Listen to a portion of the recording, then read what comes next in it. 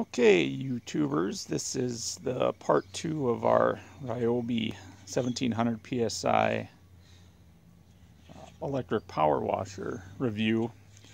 I did a review a couple years ago and there was some questions as to the durability of the machine, how well it's lasted, so I figured I'd give you a little update on it here.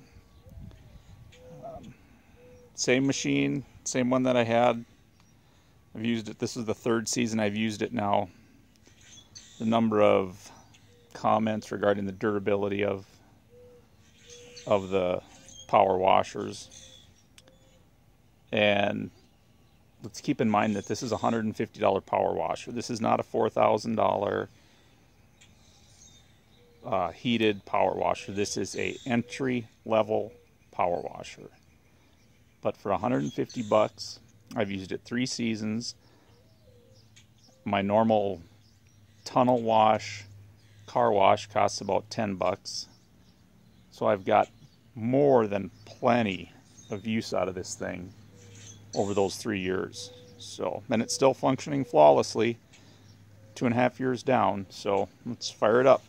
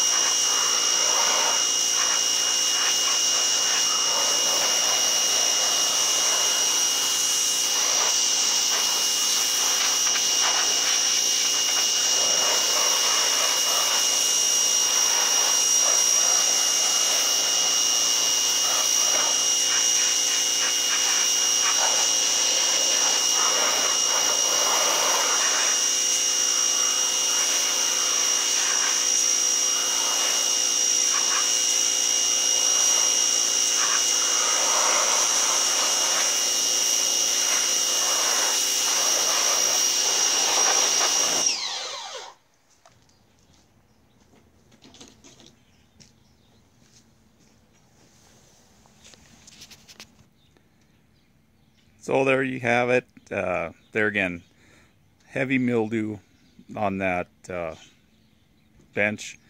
No cleaner, no nothing, just getting it cleaned off with the power washer.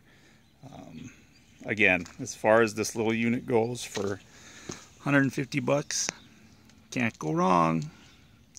Maybe I'll do another one in another couple years if it's still around. Thanks.